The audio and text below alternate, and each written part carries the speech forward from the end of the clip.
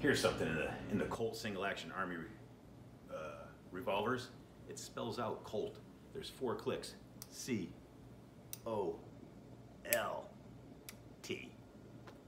Now we're at full cock, ready to fire. Did Colt do that on purpose? I don't know. If you like the videos, go ahead and subscribe. Like it if you hit the like button, hit the subscribe button, and I'll keep making videos. This is the Colt New Frontier.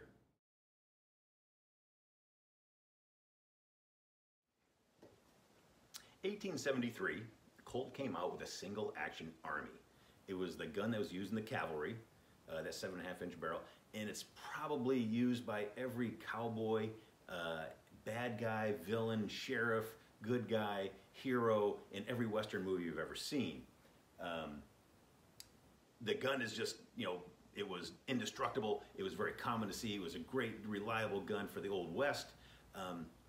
Made thousands of them, millions. And then in 1962, I believe it was, Colt decided to improve upon it by putting on adjustable sights. They came up with the Colt New Frontier. This is a 2nd generation Colt. It's a quality gun, it really is. It just kind of looks funny because of those adjustable sights. You'll see it's got beautiful case coloring. Colt did a beautiful job with their bluing, that dark black blue, and it's nice and shiny. It was an improvement over the Colt single action Army. Only it never caught on with shooters or collectors because it just doesn't look like the old Colt single action Army. Those big sights sticking up, it has a different silhouette than the single action Army. But if you're into shooting and you like accuracy, that old Colt had non-adjustable sights. They were fixed sights.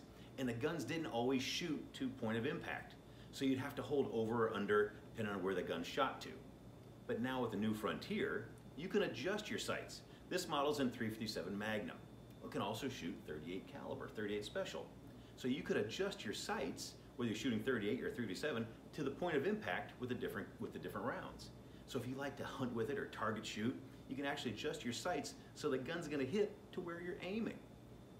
In my opinion, this is a huge improvement over Colt single action Army. If you're a traditionalist, you won't like those sights. You won't like the look.